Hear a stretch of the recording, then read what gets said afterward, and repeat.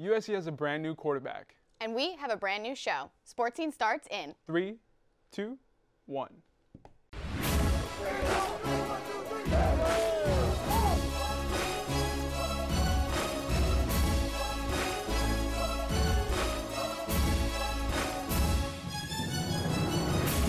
And I told Max, I said, man, my greatest dream was to be 3-0 right now, and leading that, and him leading this team as an older kid. That's what you want. That's what your dream is. But then you have to face reality, and you have to make hard decisions.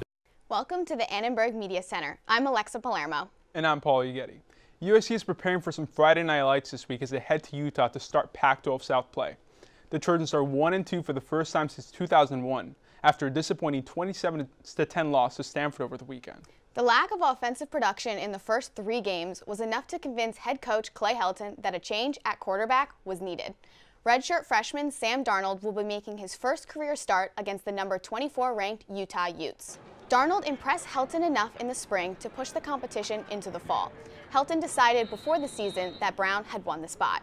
But because of his dual threat abilities, Helton used Darnold in red zone situations throughout the first 3 games. Darnold made the most of his chances, throwing for 2 touchdowns and showing Helton enough to make the in-season flip.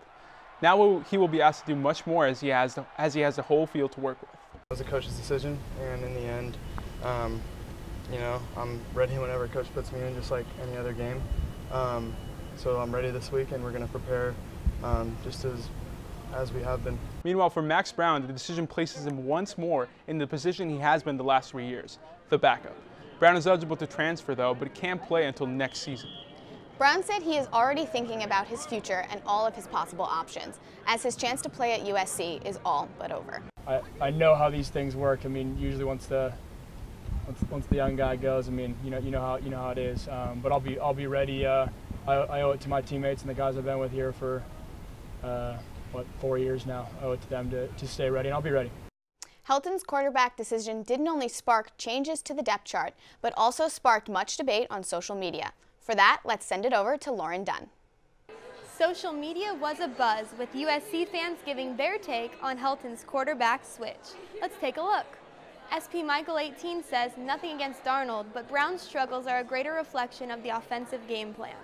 On the other hand, T. Schneid 89 says, people saying Max is the sacrificial lamb? Games I watch show Max not trusting receivers and only taking sure things. That halts offense. Many of the fan reactions seem to be singing the same tune, criticizing the overall football program. Chris Camello says this has been an ongoing issue as Browne has failed to impress thus far, but the Trojans' struggles aren't all his fault. Some are taking more direct digs toward the coaching staff, such as Rich Homie Wing, who said if Max Browne committed to Alabama back in 2013, he would be the first-round pick in the NFL. So that's it for social media this week. Fans will be anxiously awaiting Friday's game to see if this QB switch was the right move. Back to you, Paolo. 3 weeks into the season, we already have our first big change. Head coach Clay Helton turns back on his original decision to start Max Browne and goes with the redshirt freshman Sam Darnold. I'm now joined by Keely, Eure, and Ben Albert to discuss the decision. Guys, what do we think about the decision? Do you think it was the right one? Maybe was it the timing that was off? The timing surprised me. I think something had to change, whether it was the play calling with T. Martin, it's his first year. I thought that's what was going to change, maybe open up the playbook a little bit more. But it didn't. You saw Max Browne, it's not fair, though. I don't know if it's fair if Max Browne did change because he did play Alabama and he did play Stanford, and those are 2 very tough teams. The timing is way off, and it's the wrong decision. Max Browne is only one small piece of a much bigger puzzle that has a lot of problems right now. As Keely mentioned, offensive line, false starts, what's going on? This is an experienced line. What is going on there? Juju Smith-Schuster, believe it or not, he actually still plays on this team. He hasn't gone to the draft yet. Hope my Vikings get him. But he still is on this team. I think he's got, 2-3 catches, it feels like, in important moments against 2 of the top teams in the country. They don't even play Adoree on offense. Ronald Jones isn't getting the ball. And defensively, also, you want to know why we're getting blown out of a couple big games? Huge plays are giving up, missed assignments. Max Browne is unfortunately getting the short end of a very, very troubled stick right now. Yeah, I mean, I think we all agree with that it's not just Max Browne who was the problem. It was the whole offensive scheme that was really setting everybody back. Now, but do we think that Sam, now that he's getting pushed in there, Coach Helton said he's going to be the spark that gets this offense going. Do we think that's going to be the case, or do you guys don't see that happening? I mean, he could be a spark. He's a dual threat. He can run. I mean, he's no Lamar Jackson. He can't just run it, give the defense trouble, but he can run the ball, and Max Browne can't really do that. But like you said, Adoree Jackson, Clay Helton also wants a spark on the offense, but if the problems of the O-line and play calling don't get changed, how much is Sam going to really make a difference? Right. In this chaotic environment that our team is currently in, with all of these problems we just listed off, perhaps Sam Darnold is a guy that can bring a little more to the table because he has the ability to escape out of the pocket when he's in trouble. But if you're talking about a USC returning to being a top program in the country, being championship level, all of these other problems are going to have to get remedied. And simply switching Sam for Max, that is not a solution. That's a Band-Aid on a big open wound. Well, I do think that because now with Sam in there, T. Martin, who's the offensive coordinator, can now open up the playbook a little more, have more options. I think they're looking forward to doing that. I think they're going to try more things and hope that those things do help the team. One last thing. Do we think that Helton just made the decision in the moment, or do we think that from the beginning he wanted Sam Darnold to be the starter and was looking for something but had to go with the safe decision of Max Browne? I think Sam really gave Max a run for his money. You know, he pushed the battle from spring to fall, but I think Helton really wanted Max. He really wanted his guy, but because Sam kept pushing and pushing Max, he had to switch to Sam after there's losses.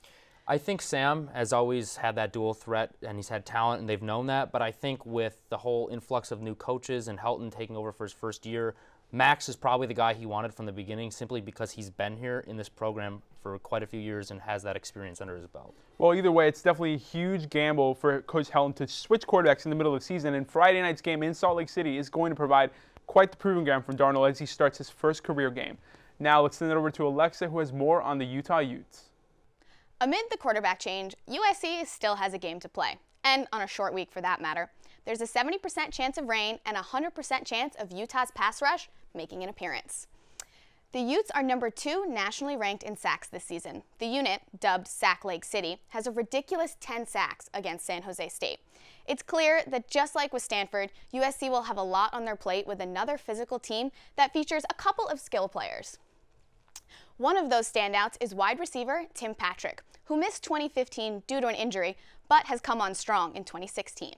Patrick's 6'5" frame and athleticism has helped him to score literally all of Utah's receiving touchdowns.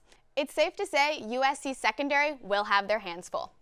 The quarterback who's been targeting Patrick is junior transfer Troy Williams. Williams is replacing Travis Wilson and has thrown for more than 200 yards in 2 of his 3 games. Williams, however, has thrown as many touchdowns as he has interceptions. Overall, Utah's lost some talent from last year, but they bring the same physicality that has the potential to hand USC its 3rd loss of the season. The tough matchup in Salt Lake City this Friday might have you wondering, how's the team preparing for a short work week? I went down to the McKay Center to find out. 2 horns sound off the start of another game week, but this week's a little different. Instead of the normal 7 days to prepare, the Trojans only have 6 until they face another Pac-12 foe in Utah. It may not seem like much, but USC's senior leaders feel the impact. I mean, 1 day is huge for us, especially in our process. Each day is extremely important, and from a physical standpoint, we had to recover our bodies a lot faster because we were right back on the practice field Mondays, which are usually an off day for us. Obviously, you don't have that day off. It's you're kind of worn out from the Stanford game, things like that. You know, you got to get back at it, but I think we did a really good job in doing that because coaches adjusted the schedule. They lightened the load in terms of how hard we're hitting each other. We didn't lighten reps. We haven't slowed down at all. We've gone full speed, but we're not taking each other to the ground. We're not doing full padded practices. We're being smart about it, and Coach Helton's definitely smart about it. 1 less day to prepare means 1 less day to recover. Most of what the Trojans are doing in the weight room and here on the field is the same. Everything just gets shifted around a day. What's different is how the team plans to refuel and get their bodies right for another physical game. The team turned to some new technology to help players start recovering almost as soon as the final whistle blew. My staff and I were applying these electrodes to the lower leg of the players that played the most. and it's a new technology called Firefly. And what it is it stimulates the perineal nerve to elicit a little contraction, a little flicker in the lower leg of a muscle, and it increases blood flow. Especially during a short week, team nutritionist Andrea Vanderwoud has been trying to incorporate more foods that boost recovery.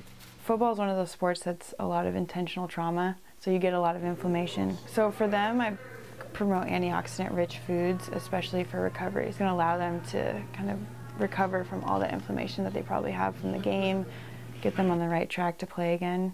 While I'm sure the players are hungry for nutritious foods, I'm sure they're even hungrier for a win.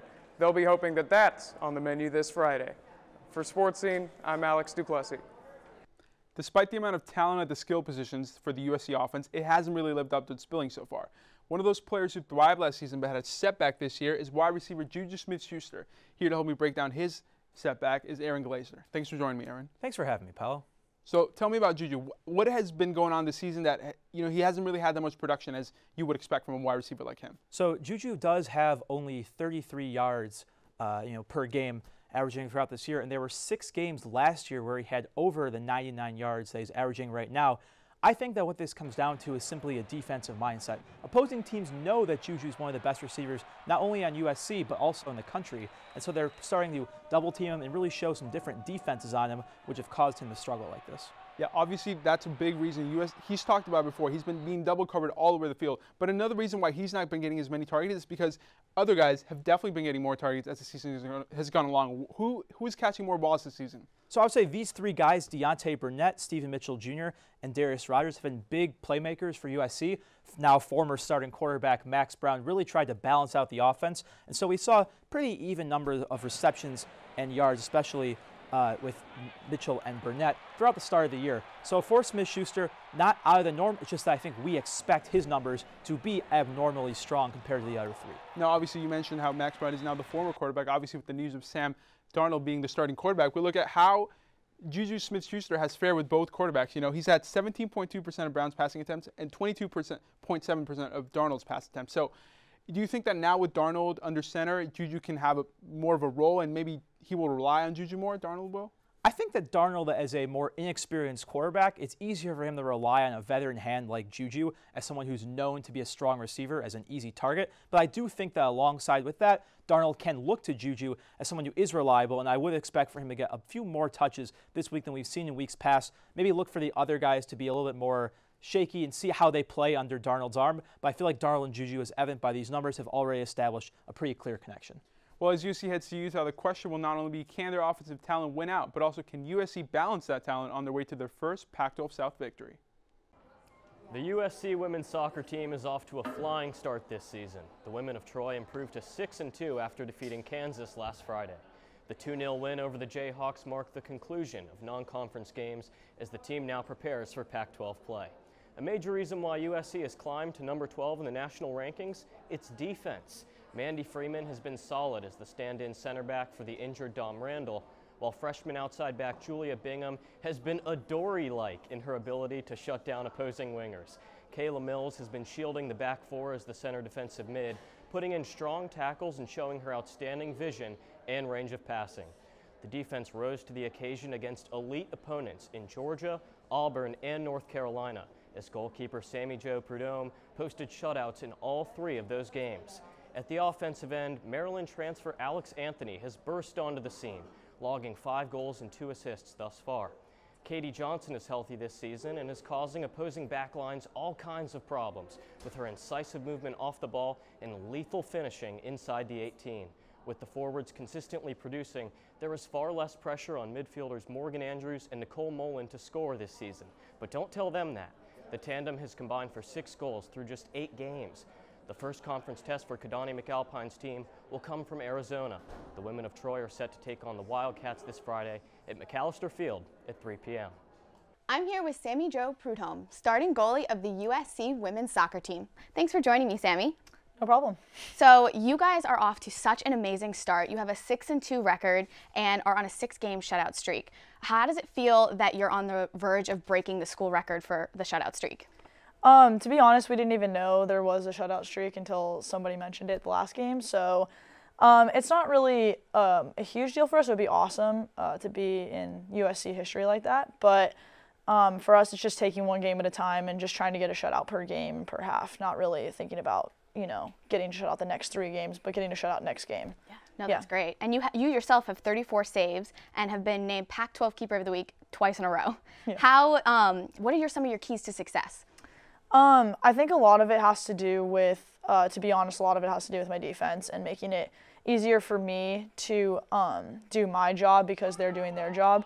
But other than that, it'd just be going and training with my goalkeeper trainer, Ian Foyer, and he's awesome. He does a lot of drills with us that are game-like situations and very mentally engaging, so it causes me to be really focused in every single training we're in, which just helps me focus even more when I'm in a game. Yeah, no, I totally understand that. Yeah. And you played 2 seasons at Oregon State before transferring to USC. What was that transition like for you coming here?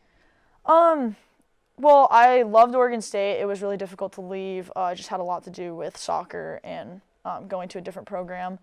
And the transition was a little bit tough just because I transferred in conference and they penalize you for doing that in the Pac-12.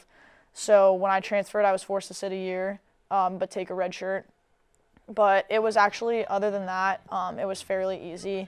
The girls made it great. I love my team. My team is very supportive and very was there with me through like a really tough time that I had in the year that I was off. But now I'm playing again and it's awesome. So. And you're amazing.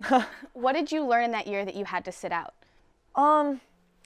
It was just good to be a part of the team when I wasn't able to play and I knew that I wasn't going to be able to play. A lot of it just had to do with being a good teammate and like learning how to adapt to that type of a style, particularly if you've always been the type of player who's played every single game or something like that. And you just have to assume a different role and make the best of that role. Other than that, it just had to do with, supporting the team, making sure that I stayed mentally involved the whole time that I was there. Just because I couldn't play doesn't mean that I can't push myself in practice or push the team in practice or something like that. And just making sure that I was there the whole time and like let them know that I was there and that I wasn't just not engaged because I wasn't playing. Yeah, no, I agree with you. You start Pac-12 play this week. You play Arizona. What are some things you're looking to improve on from your non-conference play? I think that a lot of the improvement has happened within the last few games, which is good. Last game against Kansas, we won, but we played a little bit not up to our standard. And I think that the biggest thing for us is just making sure that every single game we come out with the right amount of intensity so that we can take it to every team that we play. And I think that that's going to be the biggest thing for us, is just making sure that we stay together when we're playing and we're working with each other and we're playing for each other and coming out with the right amount of intensity to allow us the best opportunity to win. So you mentioned to me before that you coach little girls in soccer. Can you tell us a little bit more about that? Well, my goalkeeper coach since I was 11 years old, Wendy Whitman, she coaches at Legends with a U9, a U11, and U13 group. And they're all just so adorable. And she asked me if I wanted to do any assistant coaching for a little extra money. And I told her yeah, and so I started assistant coaching with her. And then since then I've gotten a few goalkeepers for private trainings and stuff. And I really enjoy it. It's a really fun thing to do and to go up and really be involved in the younger kids' development, especially in the crucial periods of like U9 to 13 is when you learn a lot of your skill and all that. So it's really fun. I really enjoy it, and I'm still doing it now, and I will keep doing it probably. You must help them out a ton. Yeah, hopefully. Yeah, no, and so you are obviously all soccer all the time. Do you like to do in your off time, and maybe what is one thing we don't know about you? I like to hang out with all my friends, go to country concerts particularly. Me and a couple of teammates are going. We went last week to Lee Bryce and John Party, and we're going to Billy Currington this weekend. And just like I love going to the beach, love being at the beach. And just being outdoors, hiking, going out, seeing new things, meeting new people. That's pretty much, I like to do a lot of things besides soccer, but pretty much just getting out of the house and meeting new people and being with my friends and family. And then one thing, let me think.